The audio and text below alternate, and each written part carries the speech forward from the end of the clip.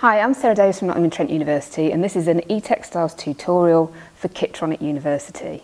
I'm going to be telling you about the Kittronic conductive thread, which can be used for hand stitching as well as machine stitching for some of your e-textiles projects.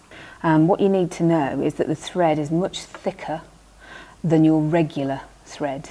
Okay, so it's more of a kind of embroidery thread thickness. For that reason, you need to use it on your bobbin, which means it will sew on the underside of your fabric, not on the top.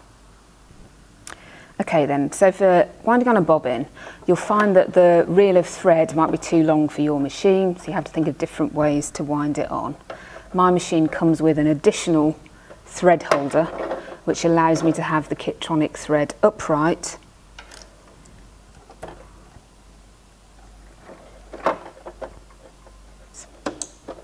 and you just wind that on like a regular. So if you wind that on like a regular bobbin. You can see here that I've gone sort of through lots of different stitches and different tensions to work out the best tension for my machine.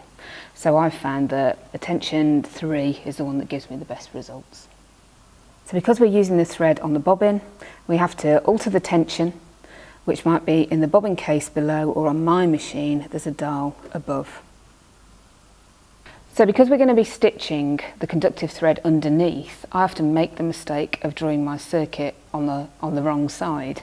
So because I'm stitching on this side of the fabric, I need to make sure that I've drawn my circuit on the side that I will see. So I can do regular stitching.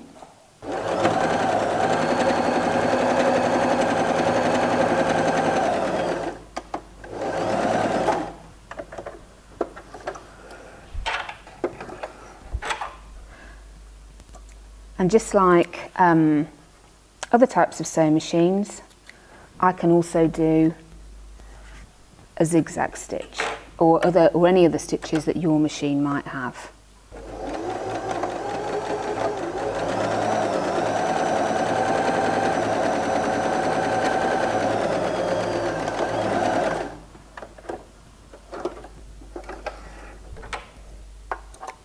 And you can see that I've got my regular thread on the top of the fabric and my conductive thread on the reverse.